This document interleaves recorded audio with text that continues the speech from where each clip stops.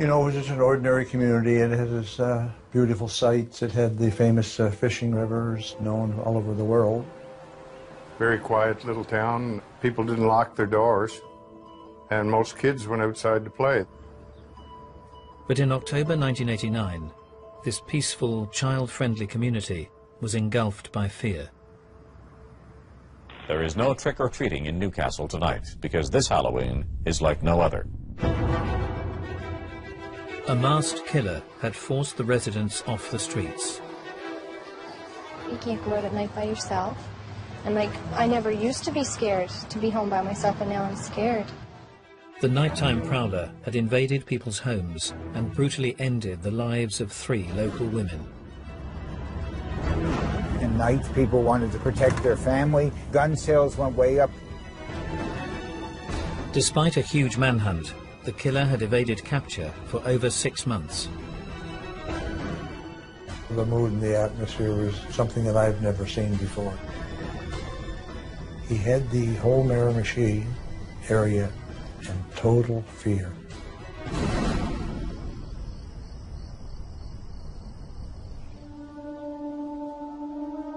With seemingly no end to the bloodshed, petrified locals in Chatham Head would turn to the church and the comforting words of Father James Smith. Father Smith was very well regarded in the community, very well known for his kindness. He's a Roman Catholic priest in a Roman Catholic community. He lived in the rectory right next to the church. The church was right next to my grandmother's house. He was a significant figure in that community. However, concerns would be raised one November night when the local priest failed to show up for a prayer meeting. The parishioners went over to the rectory to see where he was. And they looked in the windows to see if they could see anything. They saw his body on the floor, saw scenes of a struggle, and lots of violence in the house.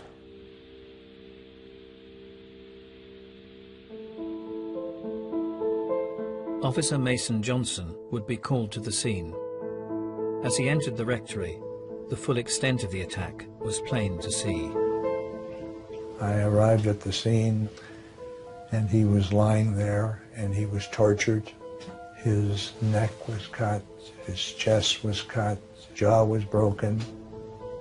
They found just an exceptional degree of violence, and they found Father Smith badly beaten, and he had expired. An autopsy would later reveal an even more shocking aspect to the killer's attack. He had jumped on Father Smith and separated the ribs from the sternum.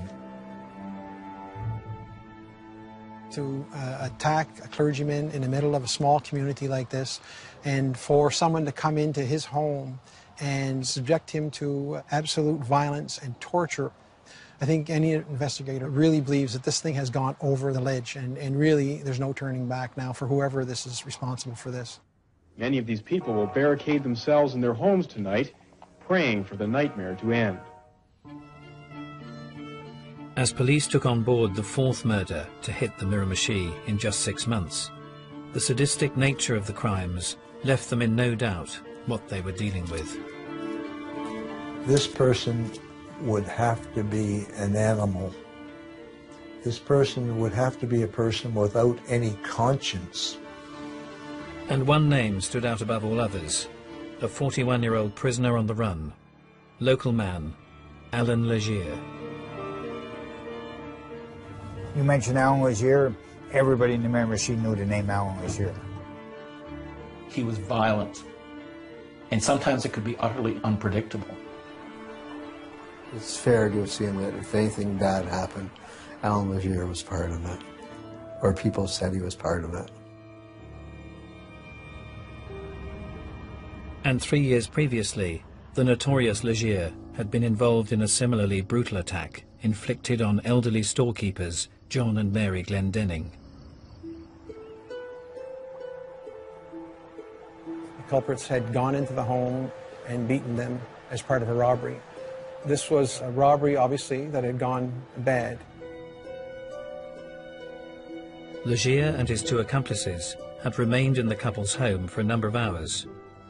Tragically, the brutal onslaught led to the death of John Glendenning, whilst his wife was left with horrific injuries.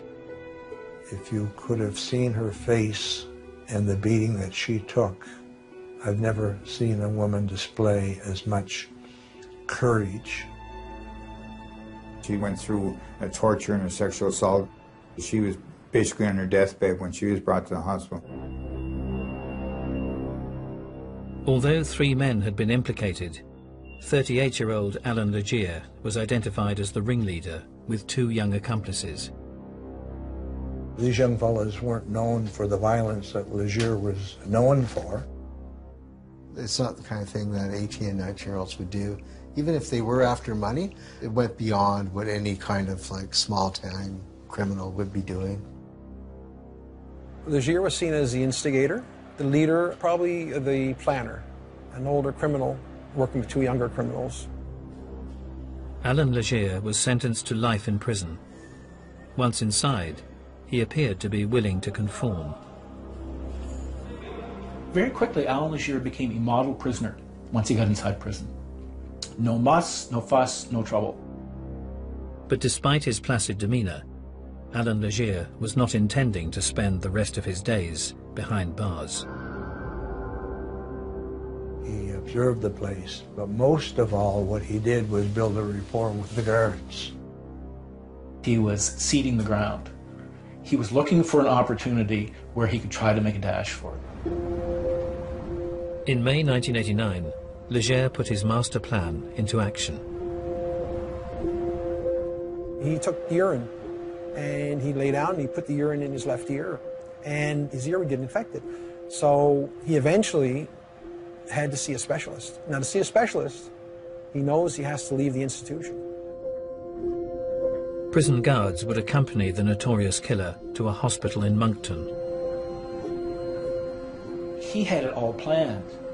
He had the antenna from his television snapped off, hidden inside a cavity in his body. He had a makeshift key. He had a jacket that he was carrying to hide where his handcuffs were.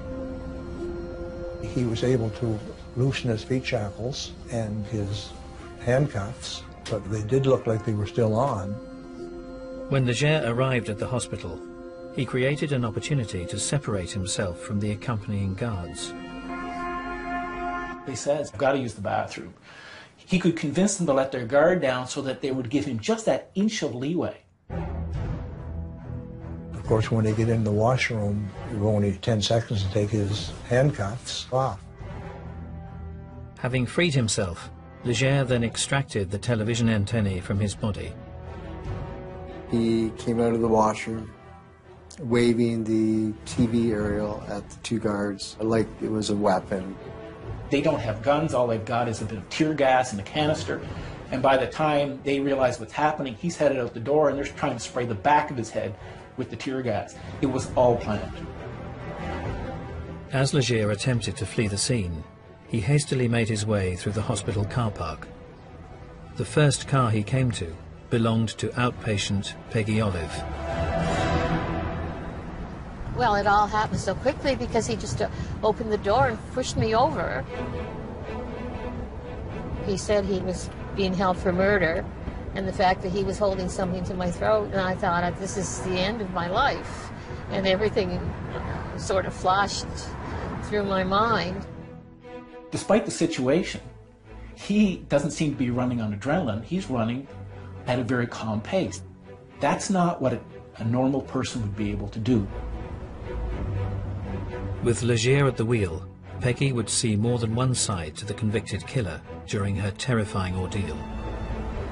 He'd be a bad guy, like threatening, and then he'd try to be the nice guy. So his personalities were changing constantly. I felt he was capable of anything. Despite her concerns, the carjacking would end without bloodshed. When he did let me go, he said, oh, and I won't harm your car either. There was a feeling, he just exuded evil. It was this terrifying feeling you had. Even now I can recall how I felt. He gets her out of the vehicle, he takes the vehicle, he drives to a section of Moncton that he knows, he dumps the vehicle. Despite a heightened state of alert, the fugitive would vanish into thin air. As the manhunt continued, many, including Miramichi police officer Bob Bruce, were convinced he would not return to his homeland. We felt that he was so well known in this area that it would be almost like, why come back to someplace where I'm going to be arrested right away?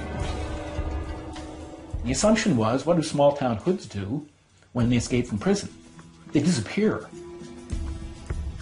Little did we know that wasn't what was going to happen.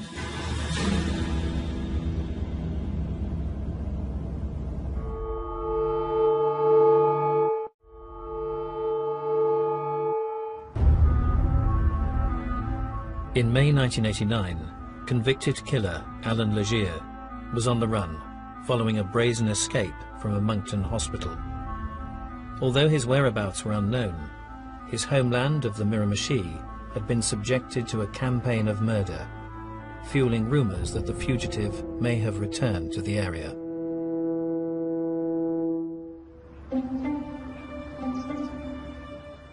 "41 years previously, in 1948, Allan Legere had been born in Chatham Head, a troubled neighbourhood on the banks of the Miramichi River. You didn't bike through there, walk through there, and it was a rough area to go to. It was poor. There were homes there where it would have been very difficult to find enough to eat. It wasn't unusual for people to struggle to get enough to just keep their house warm in the winter. As a single mother, Louise Legere rented out rooms in the family house to make ends meet. One of her lodgers would father her fourth child, Allan, before skipping town. He grew up without any kind of father influence or father figure to look up to. Allan's relationship with his mother was difficult. She was someone who wasn't terribly selective with her partners, and she would bring them into the home. And the walls probably weren't terribly well insulated. You'd be fully aware of the fact that she brought somebody into the house. I don't think that Legere was a big fan of what his mother was doing. It was not something that he was proud of. Adolescent boys need to see their mothers as asexual. It is very, very difficult for an adolescent boy to see their mother having sex, even with their father. But when an adolescent boy sees his mother in a very sexual way, it's enormously destabilizing in their psychosexual development. As Allan Legere progressed through his early childhood, signs of inappropriate behaviour would start to surface. He had to share a bedroom with his sister. And one of his, I think, strongest influences in his early life was watching his sister dress and undress.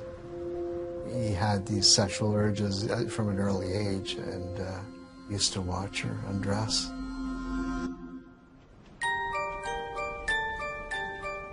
Outside the family home, Legere would divide opinion at school. Some people really liked him and thought he had a lot of potential as an artist. And then there's others that thought he was just a horrible thug who was always involved in fights. People who he liked felt that he was bright and had potential. People that he didn't like, they were afraid of him. Legere's troubled childhood would ultimately be forged by a family tragedy when his elder brother was run over whilst walking over a local bridge. As his mother grieved, she would launch an extraordinary attack on her increasingly wayward younger son, Allan. His mother had just told him point blank, "I wish it was you and not your brother." Allan Legere's mother resented him. And it wasn't only his family that was growing tired of his troublesome behaviour. He wouldn't have been getting a lot of positive reinforcement inside the community. I think it all just sort of weighed on him. You can see where the scars would be.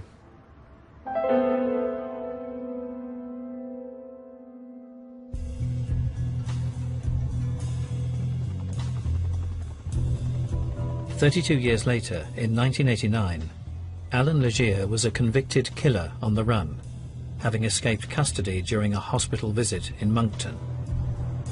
As he continued to evade capture, fears were growing that the fugitive may return home to the Miramichi, intent on revenge. Many community people thought that Legere had a need to get back and pay people back for his conviction, feeling that he wasn't treated properly. And they said, we want you to get your family and put them somewhere.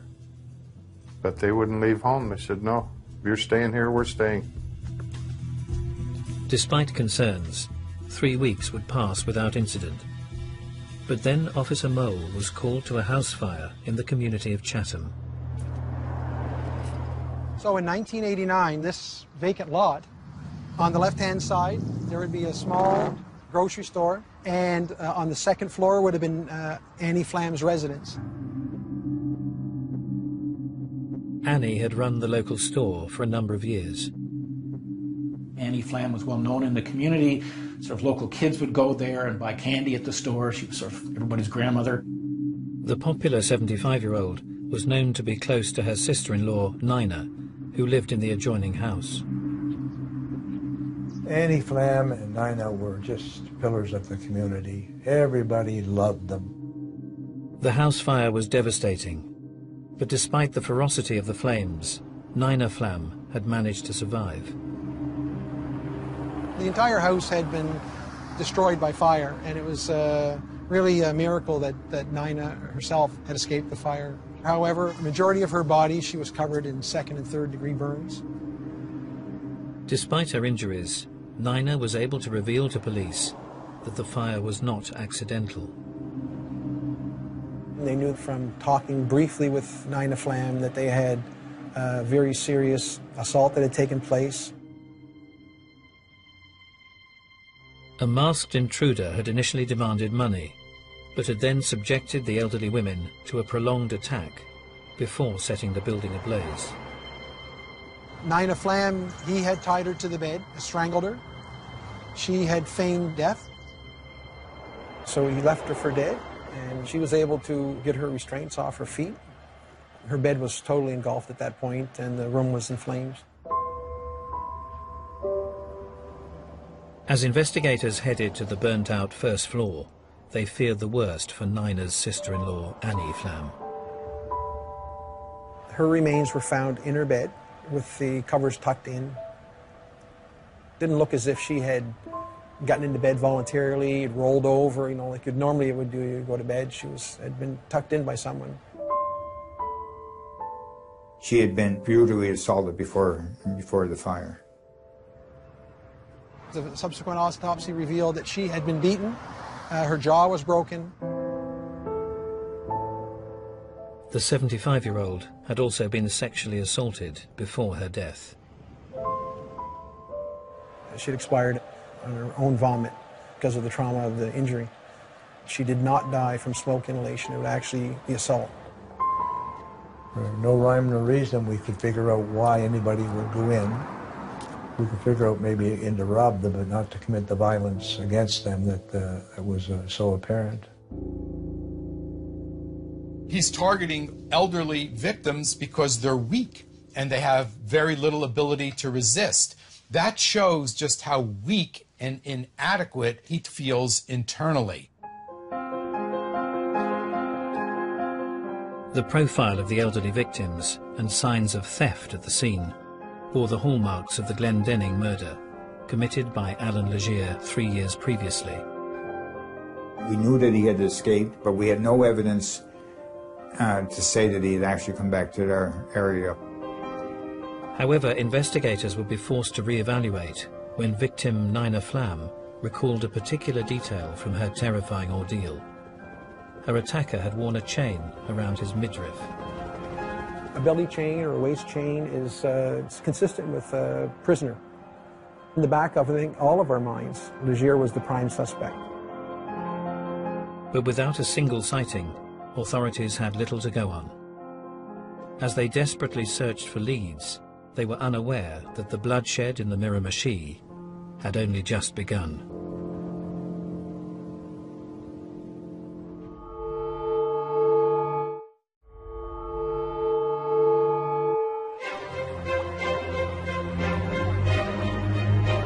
In May 1989, the Miramichi suffered the brutal murder of 75-year-old storekeeper Annie Flam.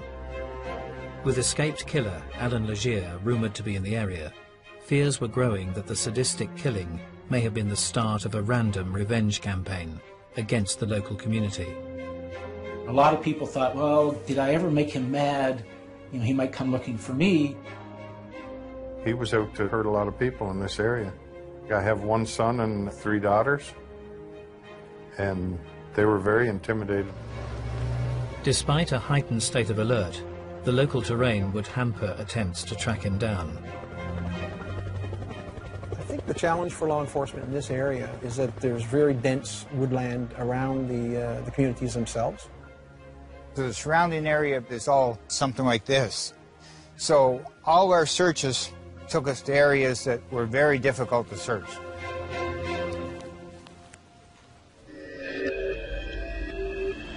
Although there were still no sightings of Legere, many believed the convicted killer was stalking the neighbourhood under the cover of darkness. Part of the community sense of what Legere was that he was almost like the boogeyman.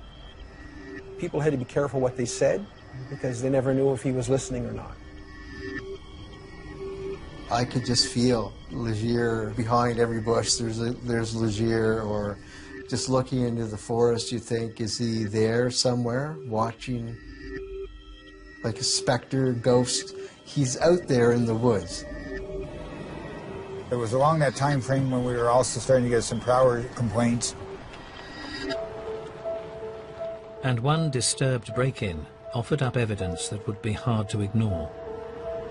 Gentleman came home, saw someone running through his backyard. He chased him. However, he was able to escape. The next day, the owner of the home went out and found a pair of eyeglasses. We recovered them. They were prescription glasses, and they matched up to the same prescription glasses that Legere had been issued in prison.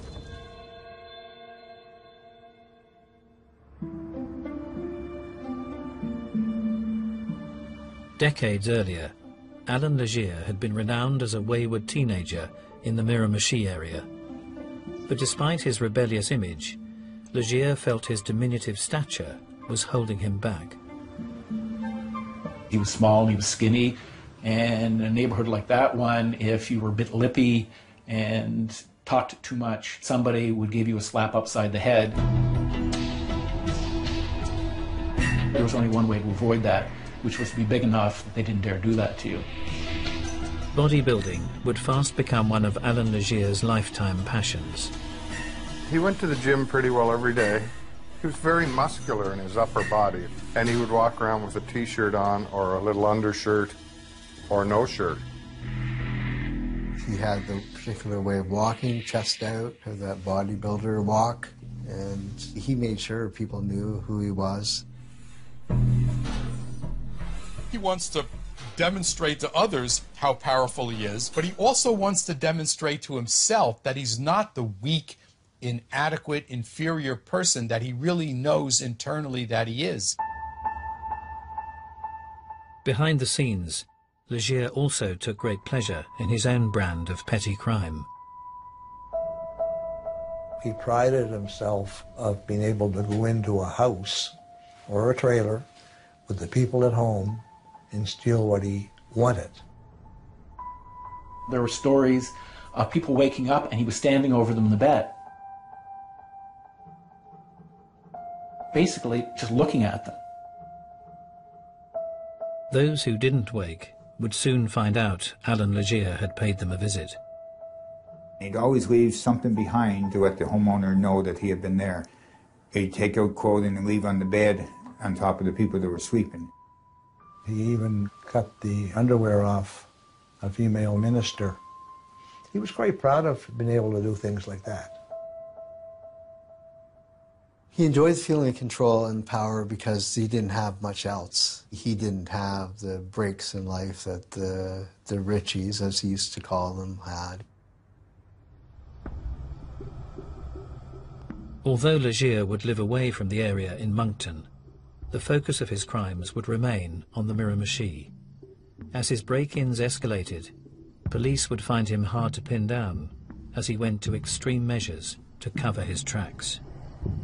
He would take a hard-covered book, put it in the living room on the carpet, reach underneath and light the pages on fire.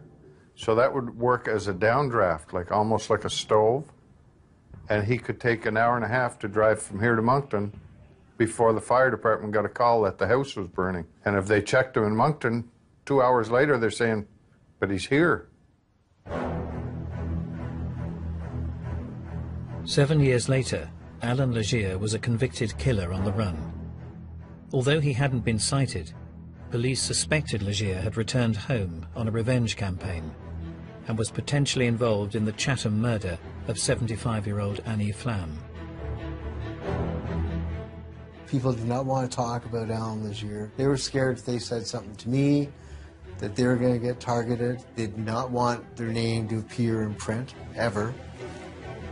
You could have a sighting of a prowler 2 nights back to back, and then there'd be a time frame of 2 weeks that there'd be absolutely nothing. And it was almost like a game for him. He became a master at eluding us. For over 6 months, the Miramichi would suffer just minor crimes. But that would all change on the night of the 13th of October 1989 in the community of Newcastle.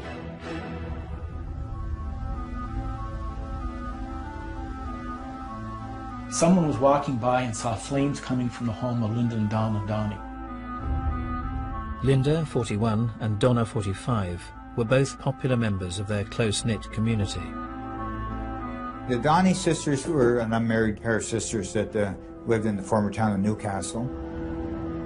Having investigated the arson attack and brutal murder carried out at the Flam residence, Officer Mole would try to remain objective as he approached the scene. They notified us that they had had a fire, that there had been casualties. You didn't want to jump straight to the fact that this is another homicide case tied to the one in Chatham.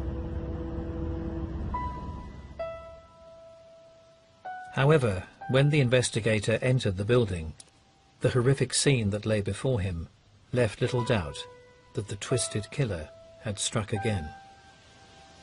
I went inside. Just the degree of violence throughout the house was just incredible.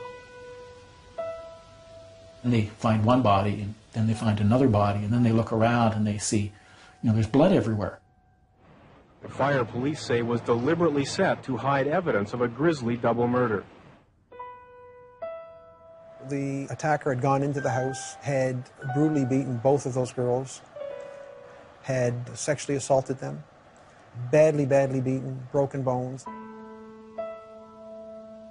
The cause of death was strangulation and blunt trauma caused by severe blows to the head. I saw both Donnie's sisters, photographs. Wow, scary that somebody could do that to someone. This is the man everyone is afraid of finding on the doorstep. You just wonder, how could somebody be so aggressive and brutal to other people, way beyond what is necessary to kill the person? He wants to destroy things. He wants to destroy people. If someone had a house or an attachment to the house, destroy it.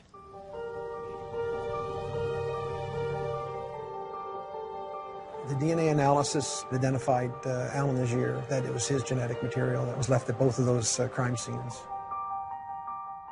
And with no specific vendettas against the victims, it appeared that anyone in the Miramichi was a potential target. It was that moment with that report, I think, that we began the descent into what would be full-scale panic. Allan Legere is to be considered one of the most dangerous and wanted criminals in Canada. Everyone knew that Allan Legere was out hunting after dark. They were scared of prowlers, so your normal streetlights, which are pretty well on every second corner, people were actually hiring streetlights in front of their home, behind their home, so that their home would be totally illuminated in the darkness. The lights got nicknamed Legere lights after Allan Legere. I used to put sticks in my windows, so you had to break glass to get in my house.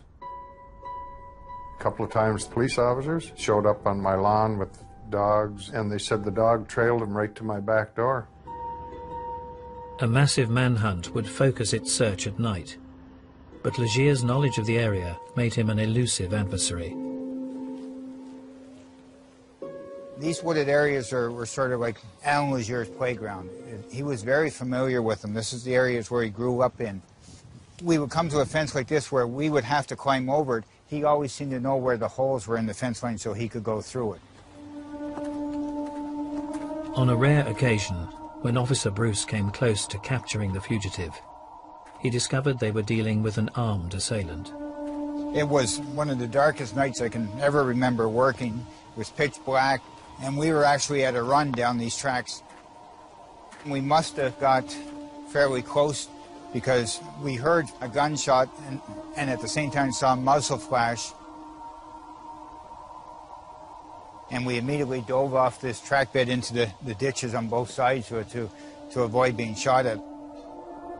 After the first shot was fired, it was just duck and continue running. The second one was duck and don't get back up because we could not see anything to hit, to even shoot at. It was like we were chasing the ghost. It was like he could see us somehow and we couldn't see him. As the killer disappeared into the night, many felt he was in complete control. I think there was a sense in the community that Allan Legere was rubbing his hands in glee, that he had us where he wanted us. As the search continued, those who had lived alongside Legere in his adult years would recall more than one side to the former Miramichi resident. He had a personality that seemed to draw people in. I've talked to many, many people over the years that met him and say, my God, was he ever nice. He helped with the dishes, and he was just the nicest guy in the world. He was a little bit dangerous, a little bit exciting. He married, he had kids. It looked like he was going to somehow find his way into sort of at least the lower middle class. And yet he couldn't seem to hold that together. He wanted to be perceived as someone strong and powerful and competent. And he tried to even convince himself of that. But his feelings of inferiority were just too overpowering for him. And so he constantly tried to compensate. Increasingly out of work, Allan Legere would look to make his mark in other ways.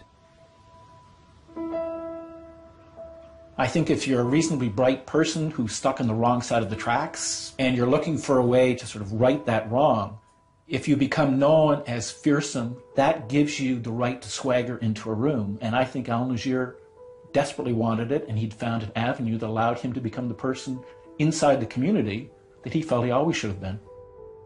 He definitely wanted the community to know who he was.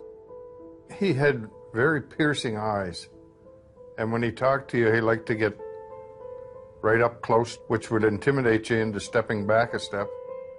He was unpredictable in a way that people didn't understand. And once he went off, there were no limits, there were no bounds. Legere's animosity would become increasingly extreme as he targeted other elements of the Miramichi community.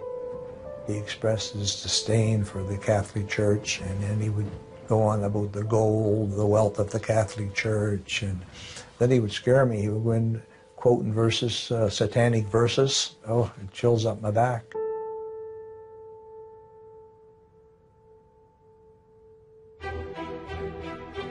Three years later, in December 1989, Father James Smith would become the fourth victim of a sadistic killing spree.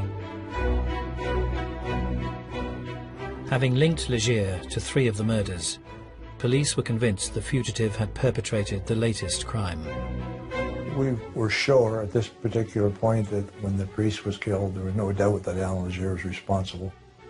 It just seemed like this was the ultimate crime to really punish the community for whatever reason. After the killing of Father Smith, there was a recognition that we were the hunting ground, that he was hunting us. And as before, Allan Legere had disappeared without trace and was free to kill again.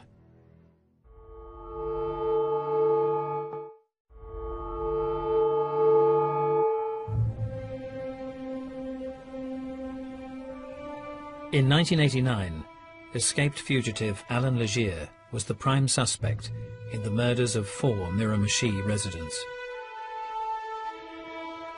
Having evaded capture for more than 6 months, the elusive killer had just fled the scene of Father Smith's murder and was known to have boarded a train to Quebec when it was searched by police. The police did walk up to him, and they were told to look for a tattoo of an eagle on one of the shoulders. They asked him if he would mind rolling up his sleeve. And in that supernatural calm that he seemed to be able to call upon in situations like this, he pulled up his sleeve. There was no eagle on his arm. They had the wrong arm. Having foiled authorities once more, the fugitive had freedom in his sights. He made it to Montreal, and he managed to pawn off some jewelry that he had stolen from the Donny sisters. You know, he had money now, so where was he going to go? But despite the obvious risks, Legere then made an extraordinary U-turn. Most people, you think, in his situation would just keep going, try to get out of the country, but why would you want to even just think of going back to the Miramichi? But Allan Legere doesn't think like other people. He hijacked a trucker and headed east, which is back towards the Miramichi, and so everybody was made aware. We did have roadblocks set up with the RCMP. It was one of the roadblocks that actually caught him. Although Legere had eventually been cornered, he was holding the truck driver captive at gunpoint. There was a discussion that he would fight to the death. And I said, no, he's a coward. He's going to give himself up. Allan Legere comes out of the truck and basically says, yeah, it's me, you got me. He surrendered quietly, meekly, no muss, no fuss.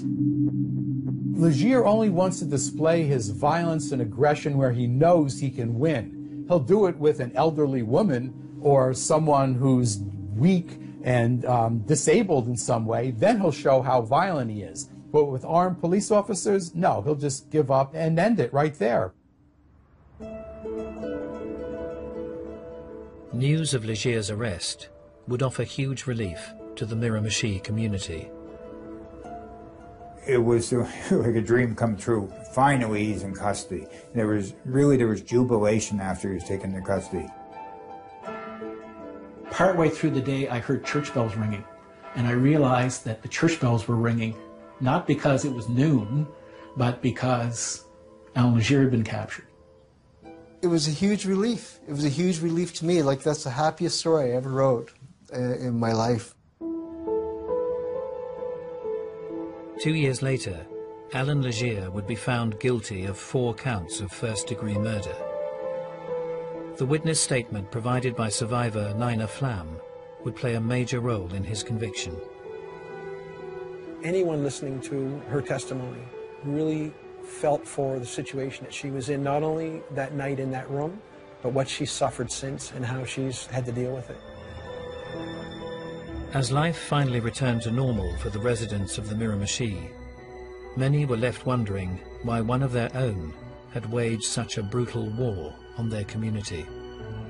Mr. Legere always thought people were out to get him. Prosecutors, police officers, the average person, that's just the way he was. He lived a fairly disadvantaged life as a young person in the community, saw what other people had, and in committing these crimes, I think he saw it as an opportunity to kind of get even.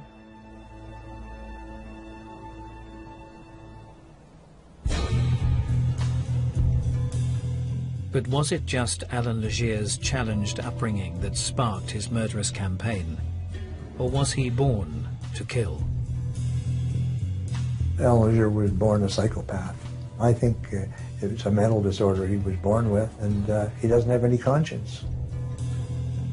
Now, if we do something wrong, we've got a conscience. But Allan Legere showed no caring, no remorse.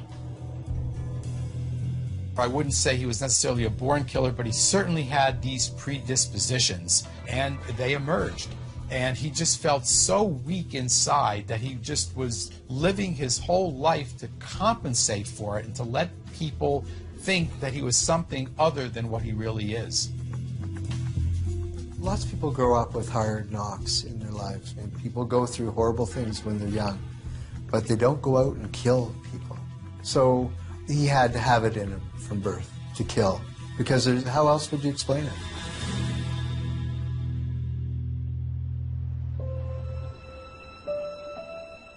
Decades later, Allan Legere's reign of terror is now an horrific chapter from the past. But the community of the Miramichi is yet to erase this brutal killer from its memory. Obviously, the family members that were victims, the relatives, the community itself is scarred. A lot of turmoil, and they'll never forget. But as a community, we will survive and hopefully be better from it. Allan Legere makes news every time his name is mentioned. He still frightens people. It's raw. They are convinced, decades after he did it the first time, that if he gets out, he would do it again. And those who knew him well are convinced that the convicted killer has only one thing on his mind. He called me from the pen. He wanted to speak to me. He wanted his television back.